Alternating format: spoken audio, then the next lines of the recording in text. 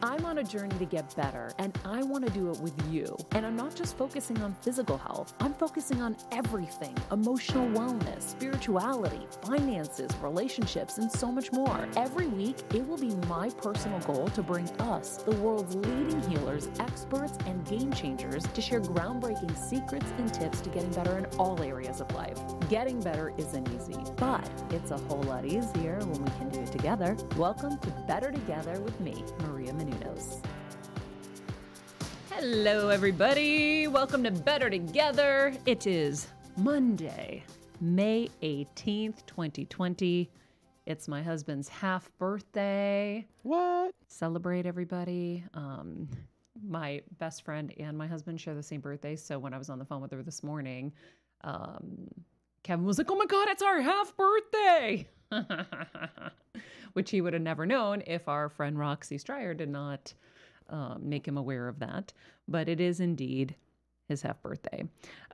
With that said and out of the way, it was very important business to get to. Our quote of the day: "There is no happiness like that of being loved by your fellow creatures and feeling that your presence is an addition to their comfort." Charlotte Bronte. There's no happiness like that of being loved by your fellow creatures and feeling that your presence is an addition to their comfort. Ooh, that's a really good one. I want my friends to be comfortable. I want my friends to be comfortable too, and I really wish Jeff could speak and we could hear him. He's there. Now we hear him, but he was talking and yeah. I like to squelch Jeff. I don't want Jeff's imprint on this show. Why do we still have so many technical issues? Like, why can't we just figure this out? Like, he's lit. We decorated this weekend, Kevin and I. You can't unmute. You can't just hit unmute, Jeff. Is that the problem? No, it's because I prefer... You mute him? I prefer Jeff to mute himself, but he said that, no, Steven, you do it on the mixer, and then I'm getting all the things started. So you forget to mute him. I forget to bring the levels up to have Jeff talk again. Well, then I think you need to give Jeff the power back. Jeff, you got to take the power back. I can mute. I think you can handle it. I believe in you, Jeff. I got this. I'm on it. I'll mute from here on out. I will say I'm enjoying seeing Jeff look handsome with real color in his face and not like an apparition that just happens to be somewhere talking with us.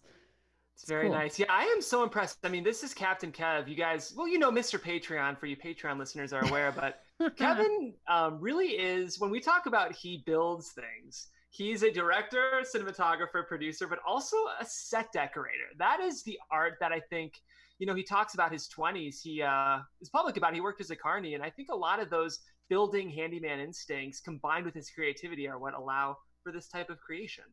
Yeah, he's a Renaissance man. My husband. Really is. He's a visionary. So he had my dad, those right above your head, it's like one of those closed, locked billboards, bulletin boards, so you can like privatize whatever you've written notes-wise and stuff. So they put the lattice on top of it. And then when I couldn't find Kevin yesterday, because usually I just have to look for a laptop and I can find him, or a cord, and I follow the cord and I see where he is working. But yesterday, at some point, he left his computer and started doing this. So I went in and helped him. And, you know, I add the finishing touches and then I look like the hero. But that is that. Yeah. I think you do all the work, Maria. I think you do it all. I'd like to start that rumor. Yeah, it's all me. Kevin doesn't do it all. This whole studio. You do it all. This whole studio was me. I built everything. But your shot looks so great now. I mean, my vision for putting up that, you know, that wall covering with the trees obviously didn't happen, but I do believe someday I'm going to get my way.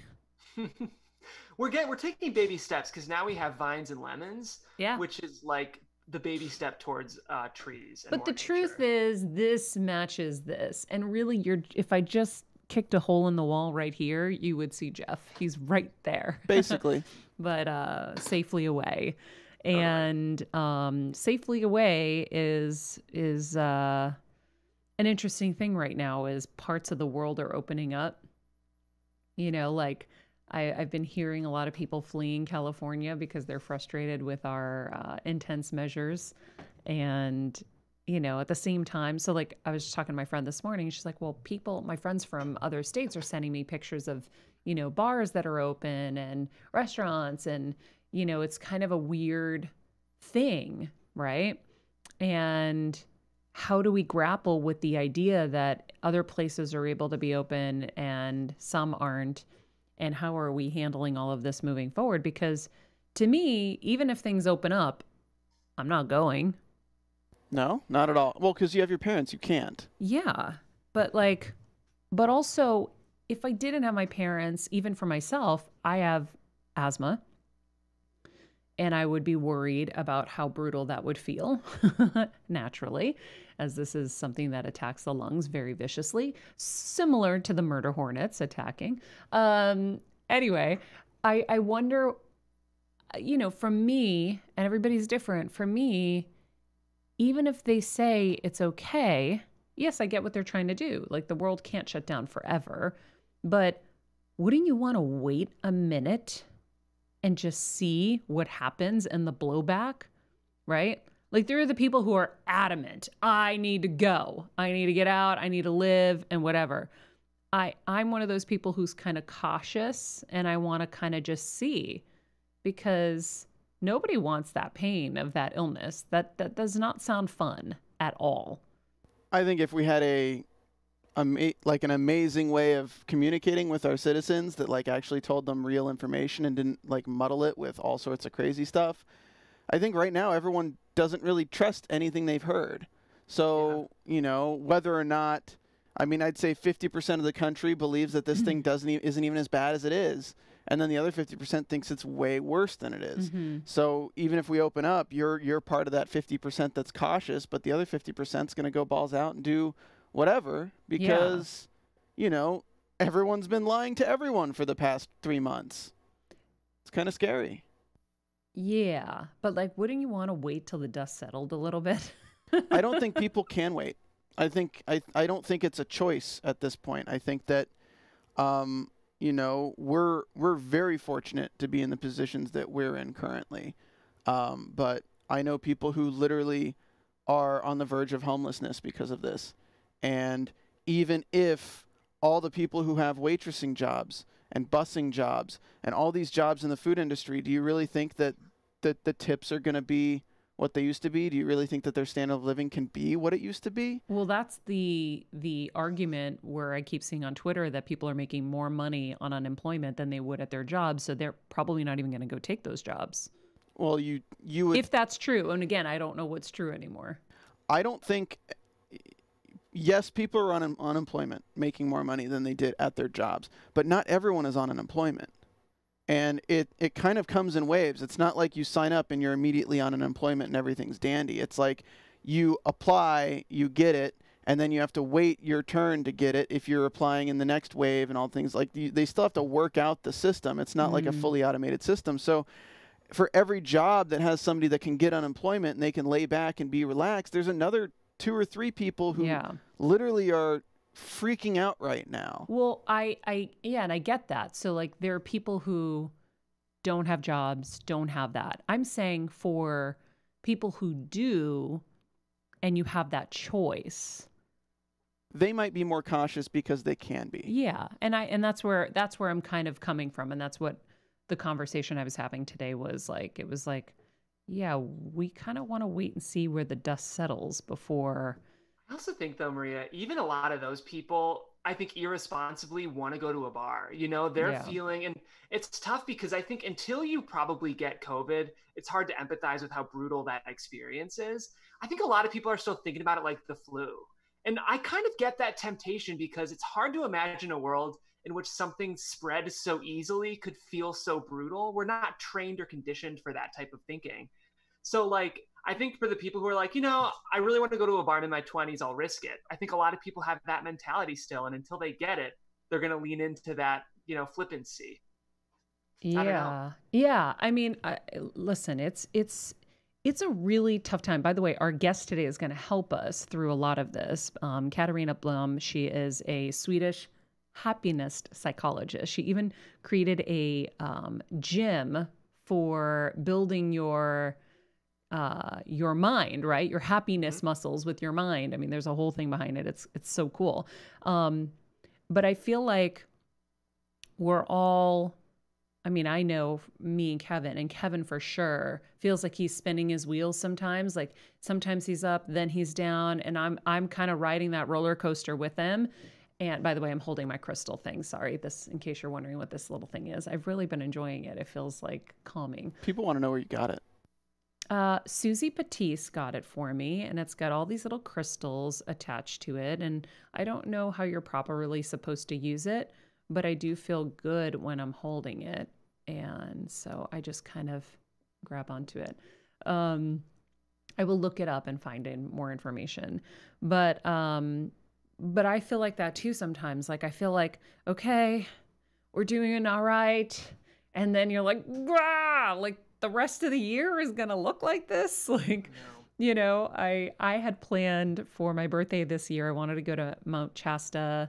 It's like this like spiritual ground. And I was going to take a few close friends and do this whole thing. And you're like, okay, yeah, I will be. And listen, it's not, I don't care. It's my birthday. It's fine. I've had a lot of great birthdays, but you know, my best friend is back east. She is desperate to come visit and I can't let her come visit. And I want to see her. I'm desperate to see her. And you know, it's really hard to grapple with the idea that this could go on and on and on. You know, my parents are desperate to go home. How do I get them home safely? How does that even happen? There's so many things and it's only been 2 months. Wow. Guys, it's only been 2 months. It feels like it's been a lot longer. I will say some news from the Good News Movement, who we're going to be partnering with, and Jeff will tell us all about that in a bit. But today, Italy opened up for business after 2 months of lockdown. They opened shops, museums, hairdressing salons, and churches. All businesses are enforcing social distancing. Restaurants, for example, have to adhere to placing tables 6.5 feet apart, which that sounds really cool from a privacy standpoint, by the way. Yeah. I used to hate when you go to the restaurant, you couldn't even have a conversation because you knew that people would be potentially eavesdropping. Anyway. Food runners are rejoicing. And they have to keep a log of the clientele. One hairdresser said people have been calling nonstop and, of course, asking to be first on the list. Gyms, pools, cinemas will reopen May 25th. And in Spain, the government is allowing tourism for the end of June. So I guess you can travel to Spain by the end of June. In Greece, citizens can travel freely to the islands. Shopping malls, zoos, and sports facilities have opened.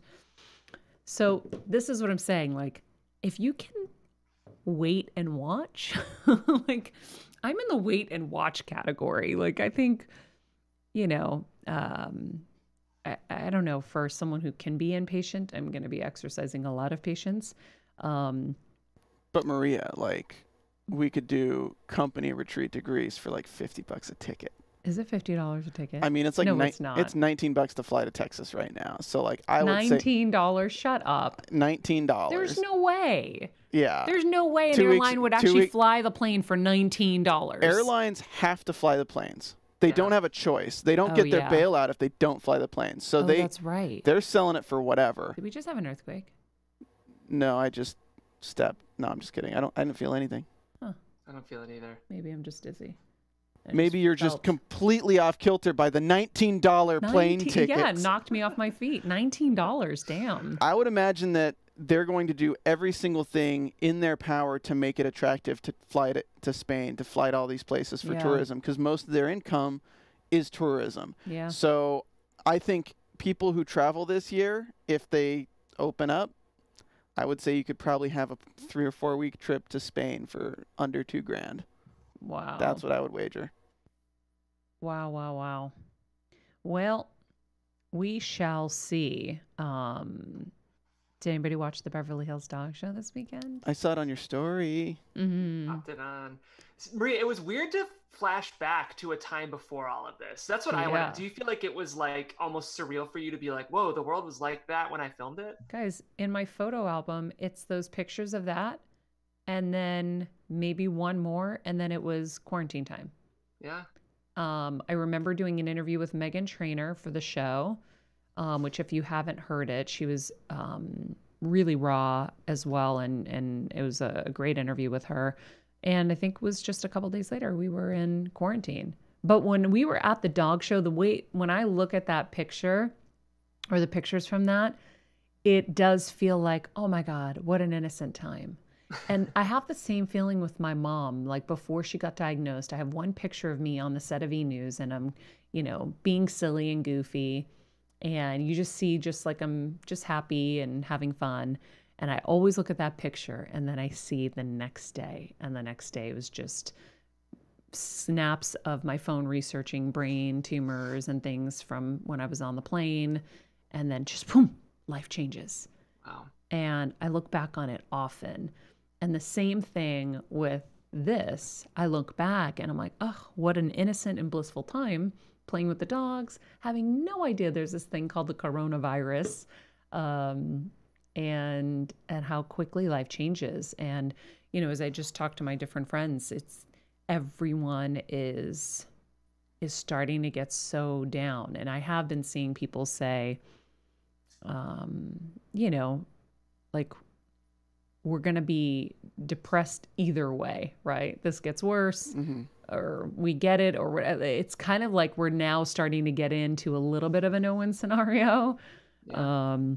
But that's why we have Katarina on the show today to help us figure out how to use physical kind of steps, not just positive thinking, actions to create happiness in our lives. And I will tell you, last night, I think I got most of Kevin's attention to watch 90 Day Fiancé. And that gave me great happiness. Another thing that you guys cannot share with me, as terrible co-hosts, none of you watch, even though it's my favorite show. I watched, get this. What? I watched part of the tell-all. How? So somebody on their team leaked the 10 hours of unedited footage from their tell-all. You're joking. I am not joking. I need it in my life. And some of it is the most cringeworthy and hilarious things you'll ever see. And I will I'm not going to give any spoilers to anyone, but I will tease that the interactions between David and Big Ed are on an epic scale. Hilarious. Leather coat David? David with catfish David, but not actually catfish, but wow. Yeah. Oh my God, I can't wait. It's hilarious seeing Big Ed give him crap. It's like, oh my God, and he gets so upset. I'm going to say I dove up out of bed and was grabbing Kevin and punching him and what the heck are we watching? It's so good. So good. It's reality TV has really upped its game. I think I mentioned it a couple weeks ago, but I'm in the Vanderpump Rules vortex. It is, again, I'm it's people tend to categorize, there's prestige drama and there's reality TV, but all television is valid. That's part of Maria's philosophy. That's part of the reason AfterBuzz TV exists. But I can love The Wire just as much as I love Vanderpump Rules, and I'm not going to apologize for it. I agree. Yeah. All right. What were you going to say, Stephen? I was going to say that I'll get you the 10 hours so you can kill a day. Oh yeah. I mean, I wish I had 10 hours in a day to watch it all, but I will slowly chip away at that. And I will very much enjoy it. Although I'm sad for them that they had a breach, but damn, that's good content. I just am so, it is so, here's the biggest thing with 90 Day Fiancé that blows me away is the fact that people do not self-reflect at all. So Big Ed decides to withhold very important information from this young girl that he's going over to marry, who's I think 20 years younger than him. And she has a child, and her dream is to have a second child. And he decides, not going to let her know that I don't want to have kids because I want to have sex with her. And really, that's the bottom line. That was messed up. Right? I thought you were talking about the height, but then, that was messed up. He lied about his height. Okay. He lied. He just keeps on lying. And then on top of it, decides to publicly humiliate her, telling her breath stinks, that her hair, she's got hairy legs, she needs to shave. I mean, he definitely, and I love Big Ed, but Big Ed made some some errors along the way. And then their talk to camera is, I thought this was real. I guess it's not. And it's like, no, mother effer, you lied. And now we go to Jeffrey. Jeffrey, another country heard from. Jeffrey decides not to tell Varia that he went to jail and had a criminal background. So he drops the bomb just before he goes to meet her mom. The mom freaks out. She's super close with the mom. And then he decides he's going to propose to her and thinks that she's going to say yes. Okay? And now it's, I thought love was real and it's not real. No, you lied. That's why she said no. And you know what? She still loved you and would have said yes eventually. You just got to give her a little bit of time to process this. Everybody's so in their timeline. I'm traveling out here. I have to do this now. No, you don't have to do this now. Right? Every good relationship has a foundation of deception, Maria. No, they don't. Better together with Marie Menounos. And I'm just sitting there and I'm like, oh my gosh, these people have no clue. And then they convince themselves that they're the victims in the story. And it's like, no, you are not the victim. They are. You lied so you could have sex with her. That's why it's such good reality, though. It's brilliant reality. Okay, then you go to David. David sends pictures to Lana of him in front of a Lamborghini or some super high-end car that he does not own. So she falls in love with a guy she thinks has a lot of money, and he doesn't at all. And doesn't, again, deceptive. It's all deceptive. But that's the world we live in nowadays, though. It's like everyone's putting on this persona for their social media, and that's what they believe they are, and they can't call the faux off. They can't call it off. Okay. Then you go to, what's his name? Australia boy. Shoot. Oh, yeah. The really, intense. The pinned eyes guy. Yeah. Yeah. I mean, he's not taking anything, I'm sure. He lied a lot, too. So he lies and doesn't tell her that he tells this girl who is flying all the way to Australia to be with him and hopefully get engaged and whatever and blend families. Oh, yeah. I divorced years ago and my, ex-wife is totally okay with us taking my son to America to live. So she's building this life out. She gets there and he's just lying and lying and lying and then lied. Okay. They only divorced a year ago, which was understandable that they just hadn't gotten around to it. So all he had to do was explain that properly. Fine. But you lied and told a girl that you were going to be able to move to America with your son. And the ex-wife is like, hell no, not happening. Oh, his job was also kind of crazy. I mean, his opinions were ugh. I honestly, I'm so blown away by all these people. And he's like, well, I was trying to be positive about it. You're playing with people's lives and dreams and it's expensive to fly out to Australia.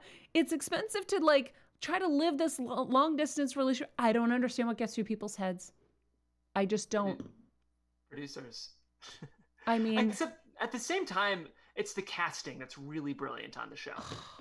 They're the ones who deserve Emmys, are reality TV casting directors, because 90 Day Fiancé is the greatest reality show, period, end of story. They are brilliant filmmakers, the way they do all of this. And yes, they cast the best people. And I'm seeing in the chat, Michael is asking which 90 Day Fiancé season to start with.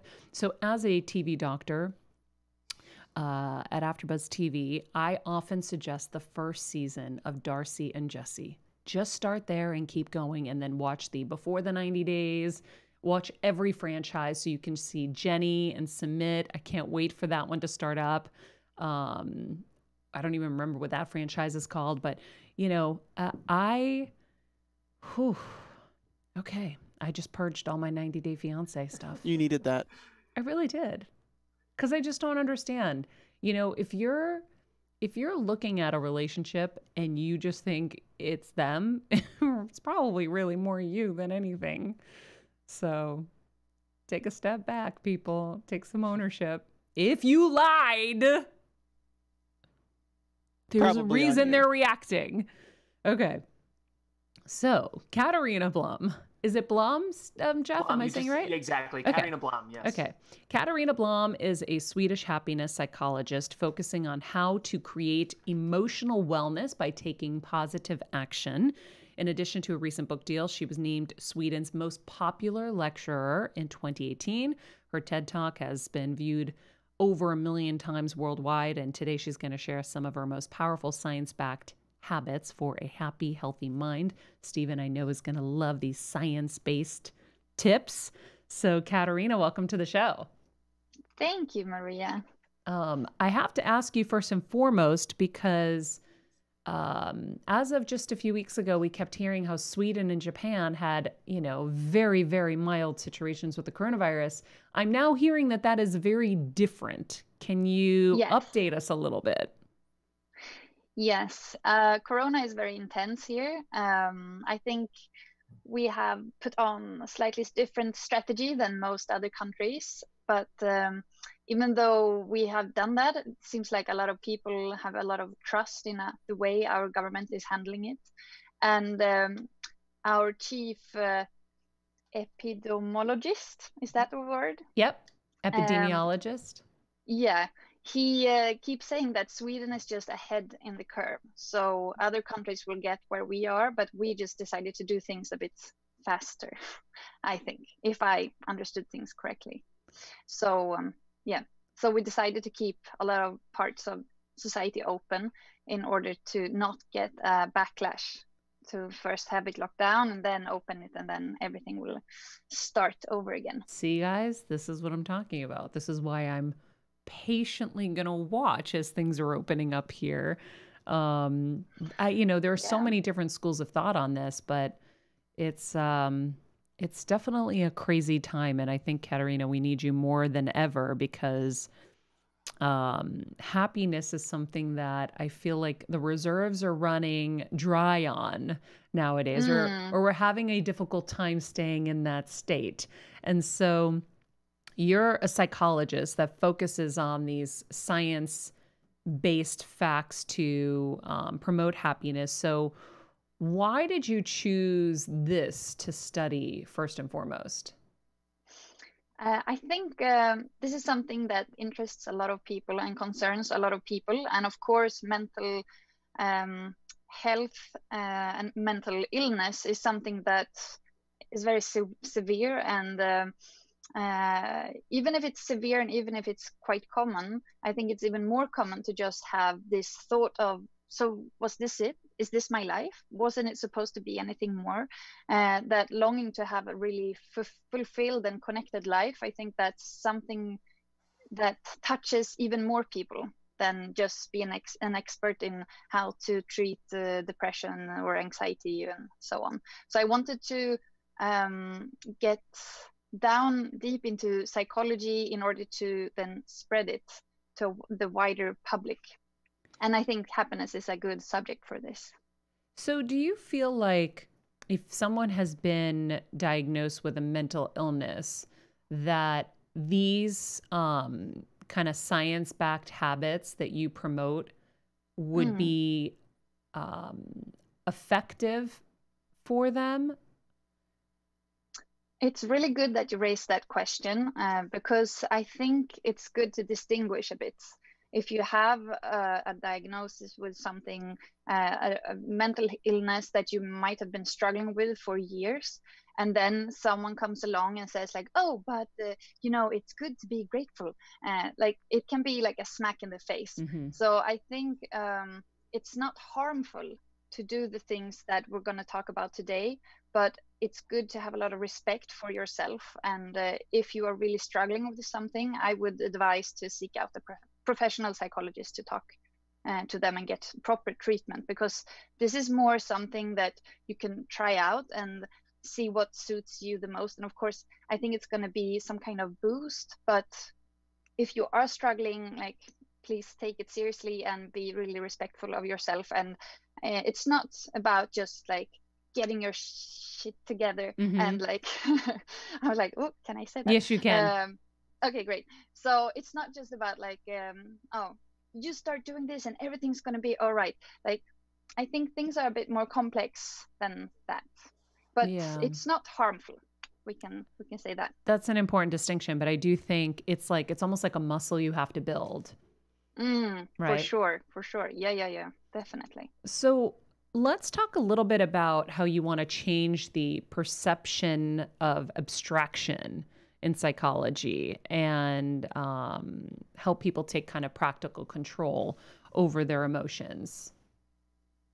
Yeah, so I think psychology has been in that black box for too long now. Now, like the last 10, 20 years, it feels like more people start going to their coaches, and you can go see your therapist, and you don't have to say that you have a doctor's appointment where you're really seeing a psychologist. So I think there's definitely a shift in the stigma around the mental health. But I think we could do things even more out in the clear. Like today, we know we need to eat our greens and train, like exercise the body to be healthy. But there are really simple equivalent things that you could do to train your mind in order to stay emotionally healthy, which I think can be even more tricky these days.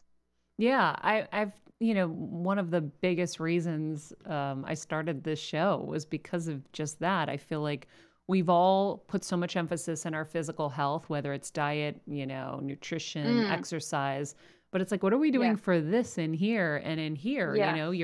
Your head and your heart and your emotional and spiritual health is so important, your mental health. And I found it really interesting that you started a gym for this. Can you explain what that, the genesis of that? Yeah, sure. So I co-founded this psychological gym for the mind together with another psychologist. And we really wanted to make psychological training easy and accessible for everyone. So you can just log on to this. It's a digital gym. We're very modern. So you can just easily log in there and pick what category that you would like to work on. Maybe it's your relationships or your working life or your family life, and it's just packed with like 400 different exercises, I think, and all of them are backed with science. So this is not an actual like brick and mortar spot that people go to. It's just online. Exactly. Yeah. Would you see yourself someday building something like that? I mean, now with COVID, it's kind of hard, but it feels like places like that need to exist where you can just, like as easily as you're going to McDonald's to drive through and get some food, you could drive in a bad moment and say, here's where I'm at. And somebody could help kind of reframe things for you and help you shift. Yeah. I've wanted to build a place like that, to be honest, for the last couple of years. Yeah. So I thought that's what you had kind of done. I see. Yeah, no, it's just digital so far, but we but I think to get together people and talk about what's really going on is something that we need to do a lot more. In Sweden, it's very secular, and the churches are still active, but not as supported as they used to be. So there's this gap here where do we go with all our existential dilemmas, because we can't go to church anymore. So now it's been more up to you to find your own way. And I think it's a very vulnerable model, because we shouldn't seek those answers for ourselves. We should seek them as a community, as a group of people.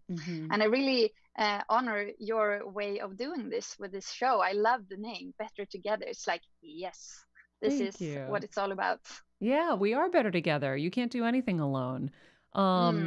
The other thing that you said that I really, really loved and stuck to, and I was telling my husband this morning, because he was having, with this crisis, I feel like everybody's up and down, and he has definitely been riding that roller coaster up and down and feeling, a little uneasy. And I said to him that you said that the mind is like Velcro for negativity and Teflon for positivity. And he almost dropped his coffee when I told him that.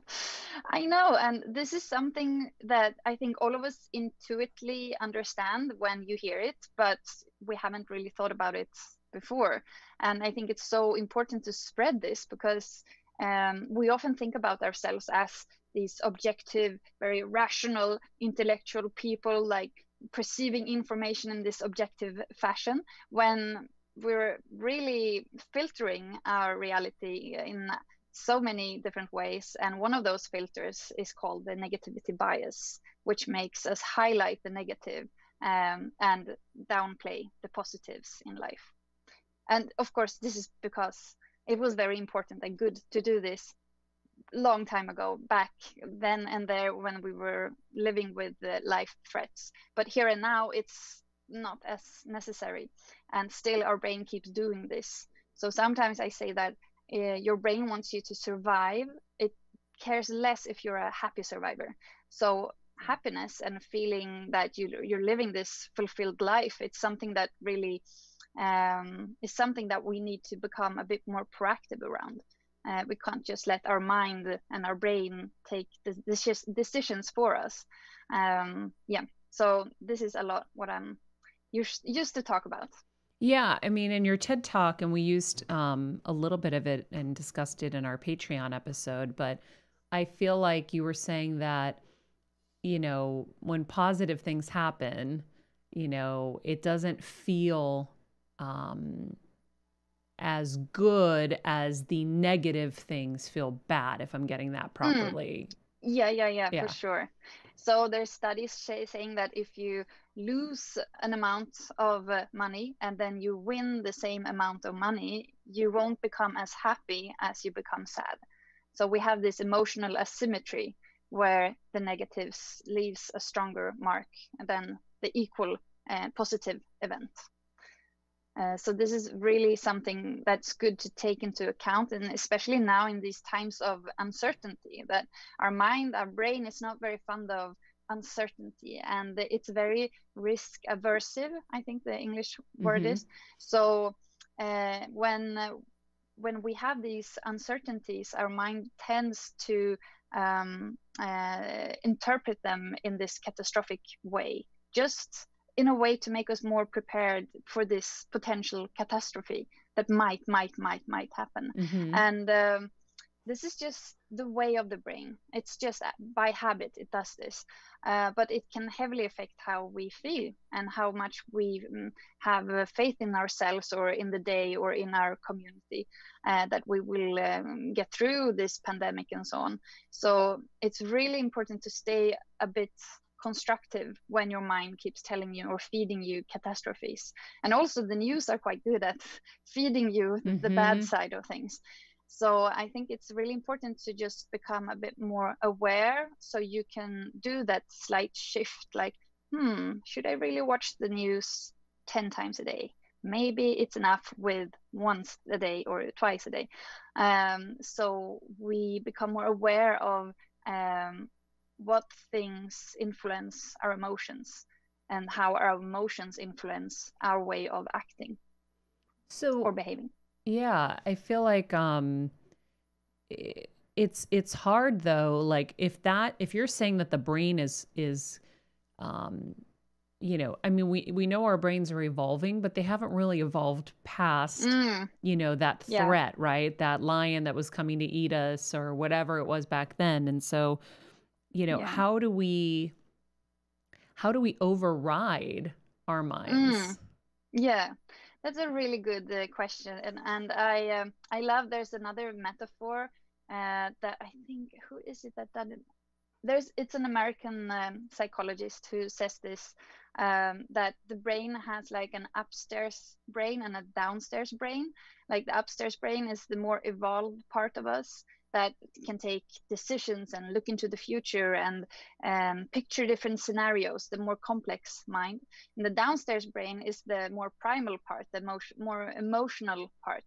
And these two needs, there's a tiny staircase between the upstairs brain and the downstairs brain. And we need to make this stair more and more connected, so that when we get emotionally something becomes emotionally intense, we need to remind ourselves to slow down, like take a breath. What is actually happening here? And make these two parts of the brain connect. This could be one way of overriding, so that we doesn't get swept away by the uncertainties and the catastrophic thinking.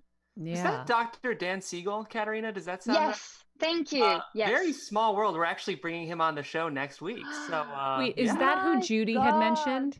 It absolutely is the doctor that Judy mentioned. As Katarina was talking, I was feeling something that Judy had said about the upstairs and downstairs. That's so interesting. Yeah. Yeah, it's such a great metaphor. I just love it. Stephen, I know you had a question for Katarina. Yeah, well, it's just, I've heard it before on the show, how kind of some of these things that people do to realize when they're going towards those negative ways. Mm-hmm. But like with your method, how do you realize when you need to shift? Like, what is it that clicks in your mind that you're like, I need to shift right now because this is not a doorway I want to open? Yeah. So I think you need to learn that backwards. So you will behave in some way, you will react in some way, and you will create some kind of consequence in your life. And time over time, we tend to learn kind of slowly that maybe our type of reaction, our type of behavior doesn't create the type of life, the type of consequence that I want to have in my life, the type of relationship or the type of health or whatever. And we need to spend a lot of time with those bad consequences until we finally learn that, maybe I can actually change this by changing my behavior, and before that, changing my reaction. But this is a slow learning curve. And I think a lot of it goes through being aware. So practicing mindfulness, or talking to your friend, spending time reflecting, maybe writing in a diary, or just talking about your emotional life with other people, are all different tools that can help you to raise more awareness around your emotional life. And we need to be aware before we can do some kind of change. And some people have a partner that keeps telling them like, don't you see that always when you do this? And that can feel harsh, but still, this is actually a great help if you're ready to receive it.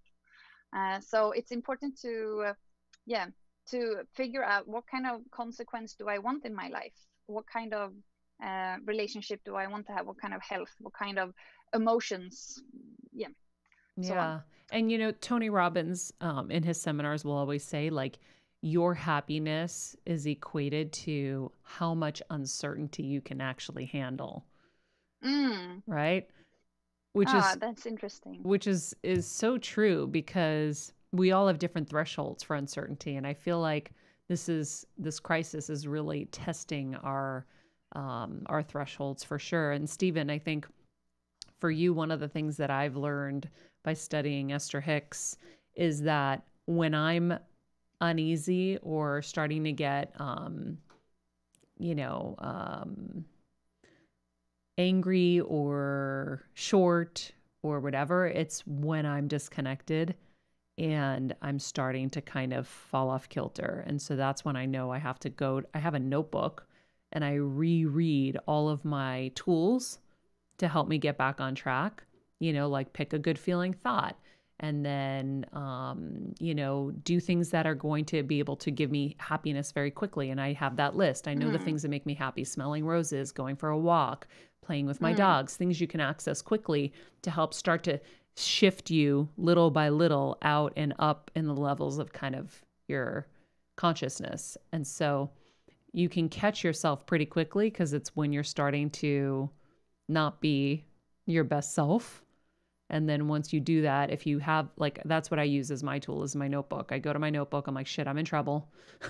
I read it. Yeah. And then I can figure out, oh, okay, this is what I got to do. Because when you're in it, it's hard to know what to do, even if you have been working on it and training like I have. So sometimes it gets dark fast. So I have my notebook with my tools, and I go to that. And that's really been helpful for me. Well, is there something to face? Because like in my mind, it feels like that's kind of distracting your mind from what's making you feel that way. But unfortunately for me, it's like I don't know what I'm supposed to face to stop feeling the way I'm feeling. So everything becomes a distraction because I can't face it, because if I do face it, I know that it's just kind of like a really dark hole to just dive down. And I don't know if it's going to be something I can get out of. So it's just constantly, even if I do meditation, it's like my meditation is, okay, think about that. Nope, don't think about that, because if I think about that, I will not be able to get back from it. Okay, we have an expert on the line who could help you, I think. No, I think a lot of people can recognize themselves in what you're describing, because feeling, we don't, like you said, talked about that dark hole. Having that dark hole, you don't really know what's in there, and therefore it becomes even more scary. And we find all different creative ways to keep at bay from that dark hole. And within CBT therapy, cognitive behavioral therapy, which I am trained in, it's very, very important to start getting curious about that dark hole and stop avoiding it, because the avoidance can sometimes create more problems than actually just stepping into the dark hole. And if you are having fears around, will I ever get out? Like, will this consume me? Will I go crazy? What will happen once I get into that dark hole? It's really good to do it together with someone you really trust. So it doesn't have to be professional, but of course it can be. But if you have like a wise friend who can be there with you, maybe it could be better with a professional, because probably your mind would find different tricks to try to, in the last minute, avoid going down that dark hole, and a professional could really help you pace that direction in the right pace. Well, I think this leads to another question I have, because really it's not so much the fact of dealing with the emotions, it's dealing with the fact that I don't necessarily trust myself to know what is a reality and what is not. So when you dive down your insecurities and you actually face them, you're forced to kind of come to terms with a lot of things you don't want to come to terms with, but also a lot of things that you don't know whether or not those are true about yourself. So when you dive down it, it's not scary that you're actually going into your emotions. It's scary that you might try to start dealing with things that might not even be real. And I think that's kind of where the fear stems from, because I have no issue talking about it. I have no issue going to somebody and talking about it. The issue I have is I lie to myself too much to trust how my mind is telling me what I need to deal with. Yeah. So what I'm hearing is you need to go into those statements about yourself, even though they might be not true, in order to find out, are they false or are they true? Like, this is just about getting to know those dark corners in yourself that we all need to do. And I think I would question the term about what's true and false, because we as humans are so fluid. Like, in one set of people, I am one kind of Katarina. In another set of people, I'm one kind of Katarina. So to talk about how to be your authentic self, I think is a bit misguided, because I am authentic in all these different constellations, even though I'm not the same. And if you have a statement, like your mind is telling you something about your insecurities or who you are, is this true or false? We don't know. Who are anyone to judge if this is true or false? The interesting thing is, how is this helping you, or how is this hindering you in your life, where you want to be, or what kind of person you want to be?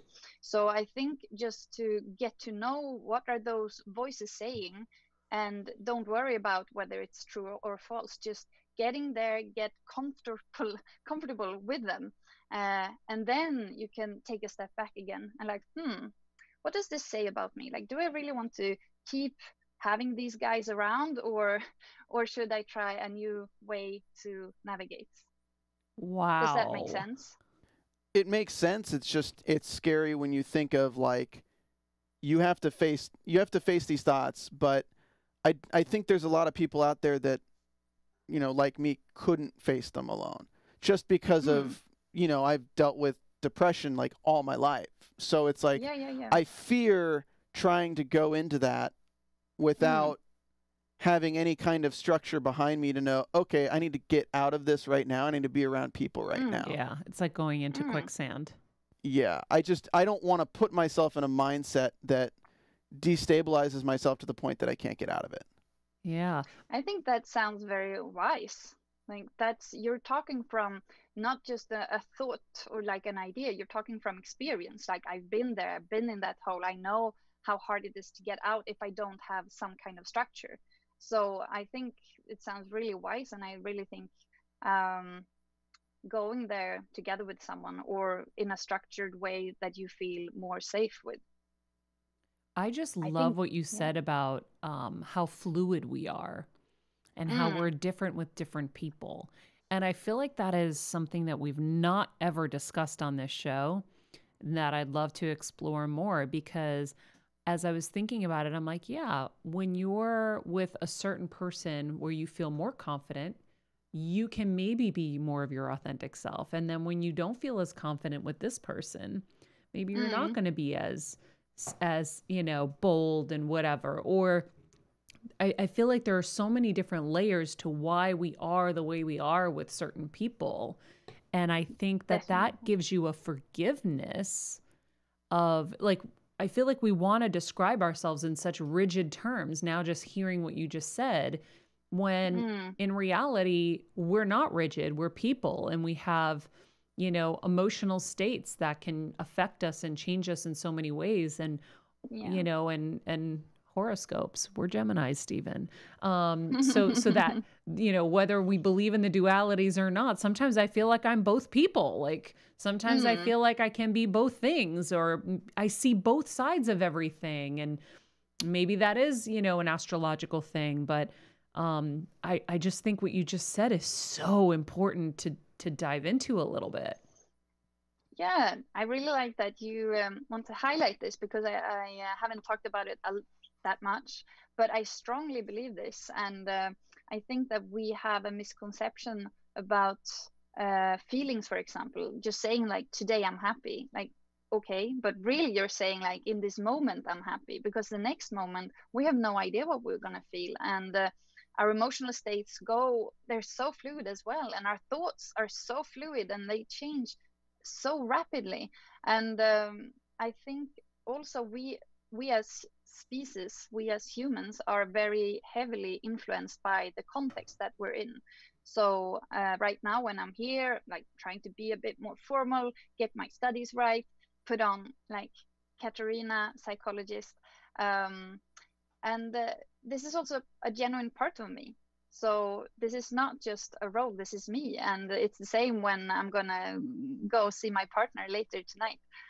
That's also me. And I think sometimes we strive so hard to fit into a label or into a personality that we always desired, where it's just too tight, like it's a too tight costume. And we need to just cut those ribbons open and just be fluid.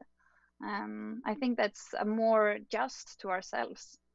Yeah, and I feel like when you think about like shadow work, I think that would probably lend itself so much to accepting your shadow self as well, don't you think? Yeah, definitely. And that's like we were talking to Stephen earlier, like getting to know your dark corners is really the only way to accept them and learn to live with them. And it's first when we know what we're dealing with that we can actually transform something. So definitely also, like throughout life, so many things happen, and different relationships affects us so heavily, and different life events. So are we really the same person just in the beginning of the year as we are in the end of that year? Like what happened to you? I heard about your story with the brain tumor and how that shifted so many things in your life. But already before that, you were shifting to become like everything was perfect, so that this brain tumor would affect you in this way that it did. And this is something that keeps happening all the time. Wow. I'm curious, because when we talk about fluidity with, who you are and how you act and authenticity, how does that cater to when you're trying to change yourself for the better? Right? Is that still a version of you, even if you're trying to actively denounce a previous version of you to rewrite it with a new version that's better. I think it's less about denouncing and more about growth, right? Yeah, like I think when we resist something, like there's that saying, when you resist, it persists. Yeah, something like that. And I really think there's nothing wrong in wanting to change. And when you're curious about new versions of yourself, or maybe you find that you have this behavior or this habit that isn't serving you anymore or isn't helping you anymore. So there's again, I wouldn't say that something is better than the other. It just functions differently for us in different times in our life. So the interesting question is, what of my actions and behaviors are actually providing in my life? Like, what are actually providing and well functioning for me according to where I want to be or who I want to be as a person? And then there's no right or wrong in like who I want to be or where I want to be. It's just different behaviors going to serve that purpose better or not as good. That makes sense. So cool. So you actually have exercises for finding happiness. So I want to make sure we go through your PERMA exercise to make sure that we give people active tools and tips that maybe they'll put in their notebook. And I'm going to throw these in my notebook for sure to promote happiness in your life. Great. So the first thing I'd like to point out is that I don't personally believe that there is a state called happiness. And this is a bit ironic since I talk about happiness all day long. But I think it's important to get the framing right, that happiness is just an emotion as other emotions, anger or sadness or being afraid, and it comes and goes quickly. So striving for happiness is something we can do, but it's important to know that there is no way that I can conserve a certain emotion. Like, for example, when we get married, we hope that we will love this person for the rest of our lives, but we won't be able to conserve that passion or love that we felt in the beginning. And creating happiness in your life, it's a bit like having a good night of sleep. Like, you cannot control your ability to sleep. Like, I can't just tell myself, now I'm going to sleep, or now I'm going to be happy, or now I'm going to be in love. Like, I can't control my emotions on that level. And sometimes we tend to talk like that would be possible. So I think it's important to focus on like, what can I do to prepare my mind or prepare my emotional body for love or for happiness or for going to sleep, if you want to have a more concrete example. Like, I can put out the lights in the room, I can open a window, I can make sure that I've been running during the day, and that will put me to bed better. And it's the same with happiness. So I can try and do different things, take different actions, but we can't really like, I'm going to do this and then I'm going to be happy. So we can do different things just to increase the likelihood that we will experience positive emotions. That's another thing that's actually fascinating you just said is, you know, when you look at it like, okay, it's just another emotion in the list. If you told me I had to be angry all day, I couldn't do that. Right? If you told me I had to be sad all day, I couldn't do that. So why are we thinking that we can make ourselves be happy all day when it doesn't apply to the other things? Holy moly, what a breakthrough.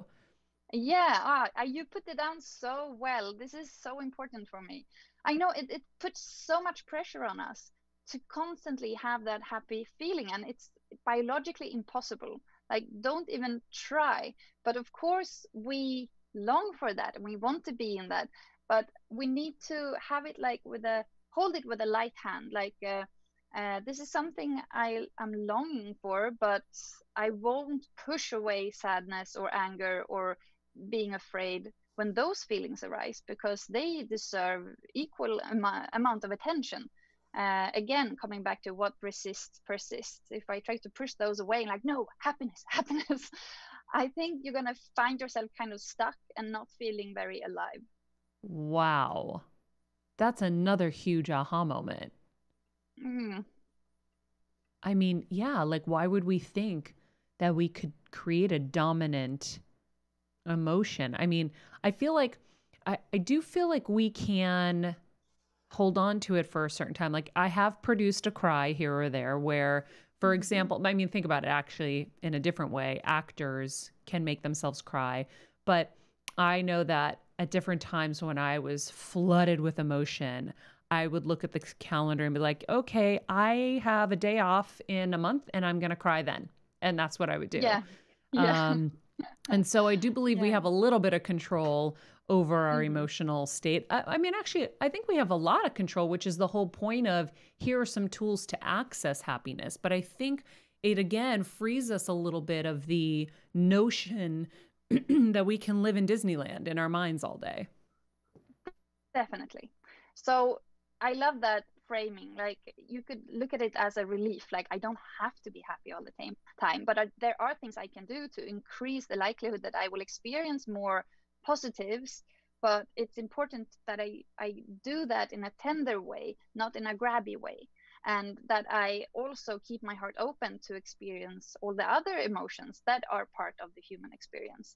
And also sometimes I feel like we don't pay enough respect to the negative emotions because they're vital for us, that we sometimes experience them so that we don't become numb. So that life isn't just like a straight line, like every day is sunny and I live with my husband and my life is kind of okay and I got everything I need. Like it just becomes boring and we don't stay alive. So we need to feel some anger and like different emotions in order to also really enjoy when things are going great for us. And not just enjoy it, but evolve and grow, because it's through the tough times that you see who you are, who the person is, let's say, next to you in your relationship or your friends, and how they helped you in that moment or didn't help you. And, I think that's the cycle of life, right? As we're evolving, we're growing, we're adjusting, we're shifting, we're morphing, and we're having an experience. But, Definitely. not that we can't just have that. Wow, this is really profound. Yeah. Just like one tone of life, one emotion all life, like that would be horrible. We would stop feeling, I think we really numb out. And I really like what you said, that it's through those hardships that we get to be really vulnerable with each other. And it's only when I show myself and my vulnerability that it will evoke other people's compassion, and I will get to have that intimate moment of, wow, I'm not alone here. I'm having this hardship and someone is on the other side saying, I see what you're dealing with. I know, I've been there. I want to be there with you. And that kind of experience is also so fundamental to just life and what it's like to be a human, I think. So the bads are really opening up for connection as well. So cool. Okay, so let's go, because I can't let you go, and we're running out of time. I can't let you go without learning about PERMA. So explain to everybody what PERMA is. PERMA is one big model of well-being that was founded by Martin Seligman, who is also like the father of positive psychology, the study of happiness, basically. And PERMA is an acronym where all letters stands for one aspect of well-being. So if you would like to invite more of well-being into your life and start taking action towards that, you can have PERMA as a guiding inspiration, for example. Okay, so let's go to P. Okay, P stands for positive emotions. So this is the most basic, like the thing that people think about when they think about happiness, just having this warm, fuzzy feeling in their chest. And this is something that's really brief, like you experience it and then it's gone again. Yeah. E. Do you want me to give some tips for exercises? Or yes. Yeah, for each one, if you can explain the letter and then the exercise, that would be great. Okay, so under P, I would just say what have you done previously in order to ignite that tiny positive emotion? Like you were mentioning smelling the roses, for example. Or for me, I love to eat my baked bread. Like I don't bake it. I'm horrible in the kitchen, but I love to buy really good bread. So that's a daily savoring moment for me. So here you can ask yourself questions like, how can you treat yourself today? How can you savor some part of your everyday life? Like yeah, I sniff my coffee grinds every time I'm like ready to make my coffee. I'm like, oh, it smells so good. I guess I'm very like into scents. That's yeah, maybe. Yeah, so it can be anything that is like sense based actually.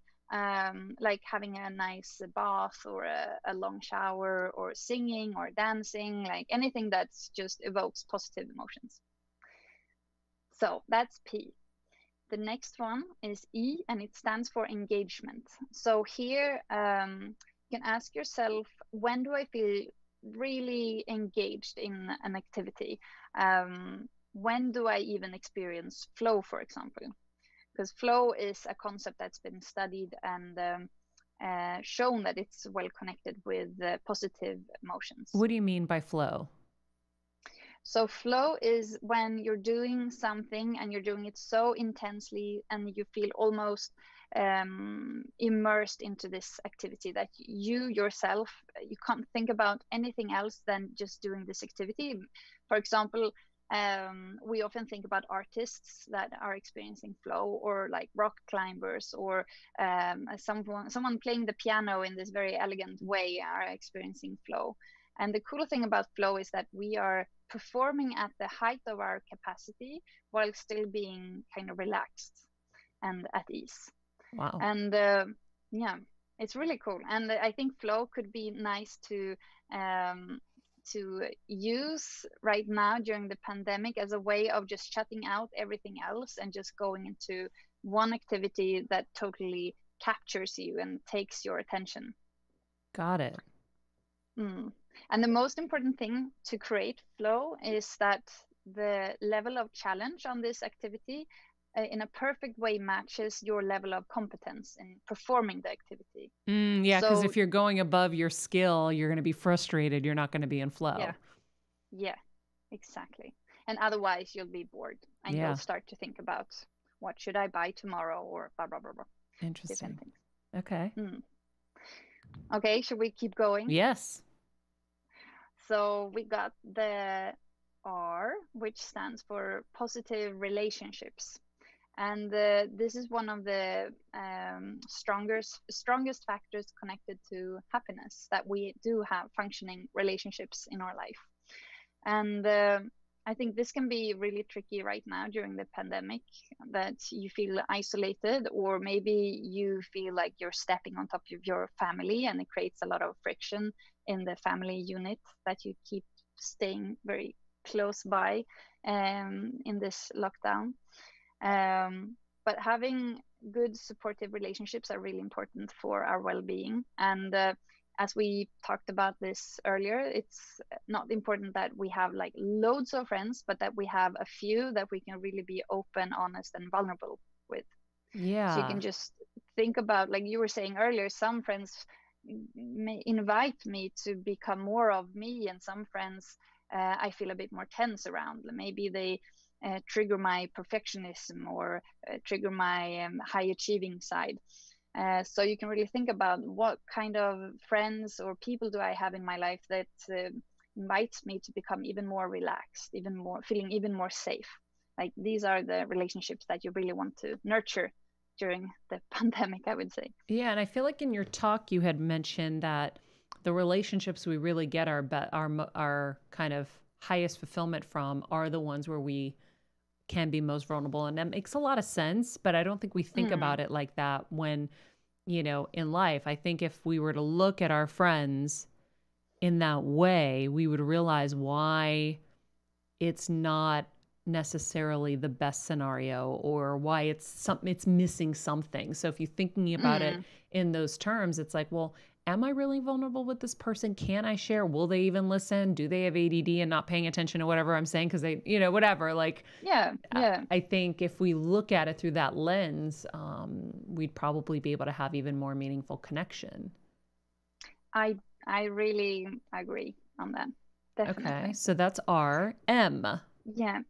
M is meaning. And I personally really like this part of well-being, because the positive emotion is something that you think about immediately, like how can I snuggle a puppy, or like you said, like smell the roses. Like this is something we think about with happiness, and that we should feel the happiness. But meaning, it's like we can do something and we can struggle and we can have that blood, sweat and tear moment, and we keep doing this thing because not that it feels good, but that it gives us meaning. And this is a bit more of a long-term aspect of happiness. It's not something that's just in the moment. It's something that keeps coming back into our life. Like, for example, sometimes I say, I give the example of having kids. Like, I had my son 1.5 years ago, and it's not always a pleasure having kids, but it definitely gives you meaning in life. And here it's important to think about, like, what are the things I can delve into that contributes to something bigger than just myself. This is something that typically gives us meaning. It could also be showing compassion and caring for other people, caring for your community, caring for your neighbors. Maybe you can show it right now by just donating some money to an organization. Or in Sweden, we have different pop-up factories to create protective clothing for people at the hospitals, because there is not enough.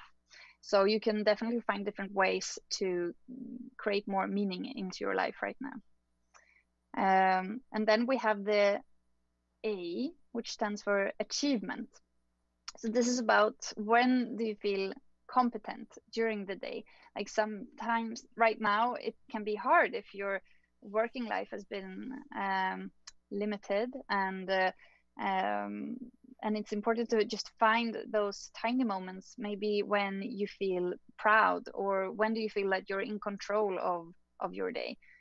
When do you feel that you can really achieve something in a way that makes you proud? Can be guiding questions for the A. And then H? H is our physical health, because it's been shown that if you have a physical health, it also promotes mental health. So here you can just think about, like, can I take a short stretch or a nap, or eat healthy, or go out for a walk, or go for a run? Like, how can I take care of my physical body and promote emotional wellness in that way? So PERMA, PERMAH. Yes. And if we do these practical exercises, we can have more happiness in our life, basically. Maybe you can try. This is something that's been shown working for a lot of people, but of course, science is not truth. You need to try it out for yourself and see what works for you in this period of your life that is quite strange. Yeah, it is definitely a strange time. Yeah. Before I let you go, Katarina, I have to ask you, what is one thing you are doing to get better in your life every day? I try to stay connected with my friends. It's really important, and it's sometimes quite difficult, because me and my partner has taken a more conservative stance on really practicing social distancing. But I try to call someone at least daily, and I try to stay connected through texting people, and also meeting others for just walking outside in the neighborhood. And I can really tell the difference on my mood. Yeah. So staying connected to close friends. And we lost Katarina, but we got What? exactly There she what is. we needed. What? Oh, there you are. Staying connected with your friends. We got it. Yes. Well, Katarina, thank you so much for joining us all the way from Sweden, and two major aha moments in the show that Amazing. I am so grateful for. If you guys want more information on Katarina, you can go to katarinablom.com. We'll put that in the summary of this episode, and you can follow her at Katarina Blom on social media. Thank you so much. Thank you. Nice to meet you virtually. Yeah, you too. Bye-bye. Bye. That was so cool. Those were big aha moments for me. Did you guys feel like that? Yeah. It's that thing of what I'm finding in the show is like any way that we can invite freedom in our lives, that feels like a great way to find happiness. And Totally. I feel like she offers so much freedom. Like, you're allowed to not be the exact same person in all spheres of your life. You're allowed to not always be happy. Like, if you give yourself that permission and that freedom to just kind of float, exist, take a breath, and set yourself up to try to be more happy. It's like she said, you're not always going to have a good night's sleep, but if you prepare your room well, you're more likely to have a good night's sleep. Yeah. We're not always going to be happy, but if we take steps and actions to set ourselves up for more happiness, we're more likely to find it. Yeah. So great. I love it. Steven, any thoughts? Yeah, I mean, there's a lot of good in there. Some of it's confusing though. Like a little bit of it's kind of confusing. Like, you know, the lessons come from the experiences of pain and stuff. And I get that in other aspects, but in this it's like, well, how do we try to prevent that from happening? And it kind of just felt like, no, you got to let it happen so you can figure it out. And then you make your changes based on that. But you should be fluid and be yourself. But like, I think the whole point of people wanting to change is that they hate themselves or that they don't want to be themselves. So like, I don't know. It was kind of confusing at times for me. I feel like life is just confusing in general to a degree. And, you know, I think what you're confusing is kind of the lemonade making of life, right? So there are bad things that happen. And I think that they're meant to be for our growth. And so we make lemonade out of them. It's not that we're trying to avoid things, but at the same time, things are inevitable. So that's where it gets a little confusing. And so inevitably bad things are going to happen, whether you prepare or not, right? Like, we're preparing not to get corona. We're doing everything we can, but you know, if it's going to happen, it's going to happen. And somehow there'll be a slip in the road. You know, like I said, that one time I was outside and I grabbed the door handle, and I freaked out that I had forgotten to wash my hands, right? Like, it could be a freak moment like that. But I think it's a little bit more of that. And then it's giving you the latitude to evolve and change, because if where you're at isn't working for you, then you need to take the steps to adjust and change. I think too, Stephen, like, it's the idea of inviting people along. Like, I would challenge you, a lot of some of the struggles you mentioned to Katarina, who is on that journey with you? You know? I guess this show, but aside from like, I think that's the thing that I struggle with is like you keep it to yourself. Well, it's not so much that I keep it to myself. It's that like I have trouble building relationships with people. I have trouble maintaining friendships and creating friendships because there is a subconscious thought that it is inevitable that no matter what I do, I will not fit in. And when you look at kind of my past history of things, it's like every single thing I do, I end up in the same place, even with the advice of other people, even when I execute, even when I feel like I'm doing the things, I end up relationship status quo wise kind of in the same place. So it's kind of a weird self-fulfilling prophecy that's hard to deal with. Yeah, but here's the thing, Stephen, with you is you're so self-aware. Like, most people aren't self-aware. So I feel like half the battle is being self-aware. So I think now what you need to do is, I mean, you do whatever you want, but I would engage with somebody to kind of break away those misnomers, because, you know, we had Dr. Amen on the show, and one of the things that stuck with me is you have to ask yourself, is this 100% true? Because a lot of the things that we worry about are a complete waste of time. And that's been something that a tool in my box that I've used where I'm like, is this 100% true?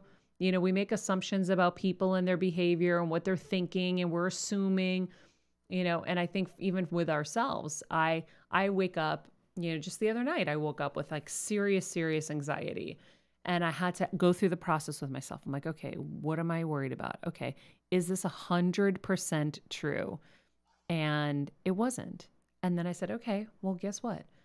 When, you know, it is, I'll deal with it, but it isn't. And so why would I waste my time getting stressed and sick right now? And I think the same thing for you.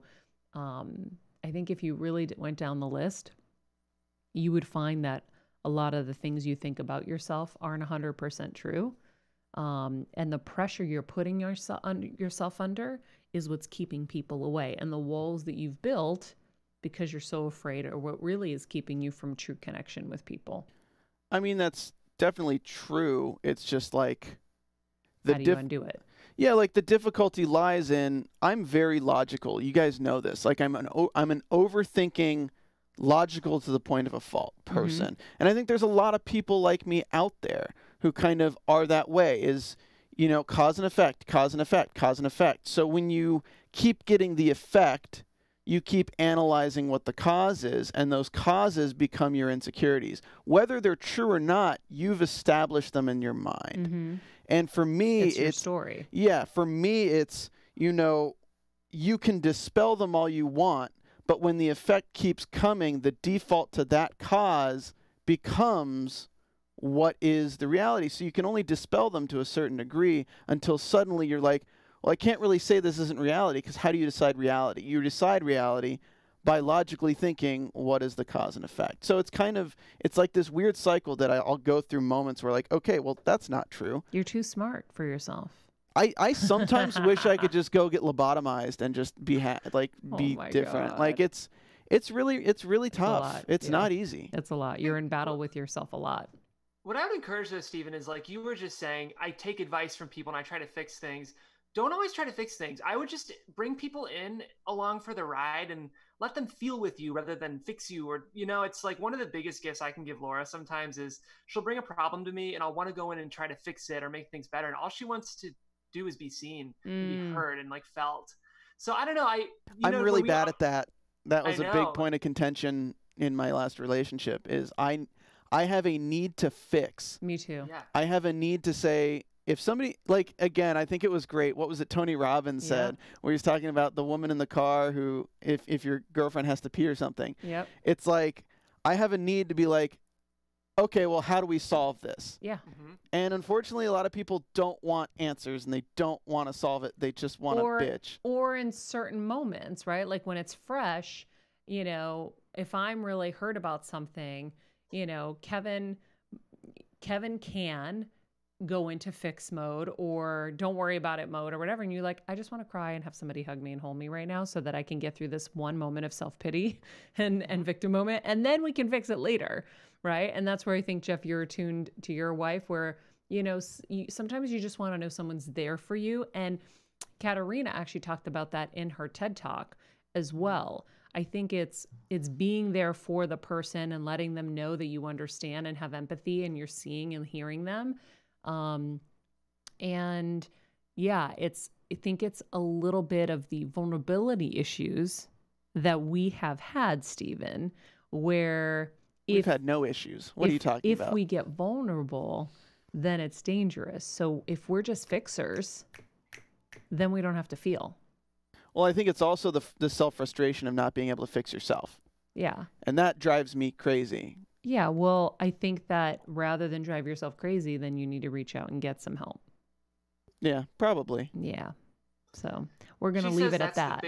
R is the biggest one. Relationships is the biggest factor in our own happiness. So find someone to be in the hole with you, Stephen. You know, it's like you don't have to be in that hole alone. You're fine to sit in that hole, but just do it with someone. It's going to really make a big difference. I'm just going to drag some people down with me. I'm just kidding. I'm just kidding. The depths of my darkness. Well, I'm going to dye my hair black and wear mascara. I think that's my next step. I appreciate your vulnerability on the show. I think it helps a lot of people, as I was even seeing in the chat. And I thank all of you for joining us. I think this was a really cool episode with Katarina. Thanks for finding her, Jeff. And totally. If you love the show, please help us out and share it with a friend. We're trying to get as many people on our Better Together train as possible. And if you can help us in that way, that would be so amazing. Share it with your social friends on social media. Share it with your whoever you love, whoever you take to your darkness, your deep darkness tunnels. Whoever you welcome into your hole. Whoever you welcome into your... That is Steven. Oh, my Lord. I got you. Oh, my Lord. I almost said it. But anyhow, thank you guys for joining us. I realize it's only Monday. We still have more to go till we get to the weekend, but we're going to make it a great week. And we are going to have amazing guests on this week as well. So, did we have a good news video we were supposed to air? We did, yeah. We were going to do it. It's queued up. We can still make do our it. way out with it if we want. Okay, what is it? It's so... I almost wept this morning, but as you all know, a lot of people aren't getting a graduation commencement ceremony. High schoolers, college students everywhere, even PhD students who have worked for years for their graduation don't get them. Oof. So a local man has been socially distancing, playing the graduation song on his trumpet, surprising people at their houses to give them a little graduation of their own. All right, play it, Steven. Have the video, yeah. Aww. Oh my God, I'm gonna cry. I know.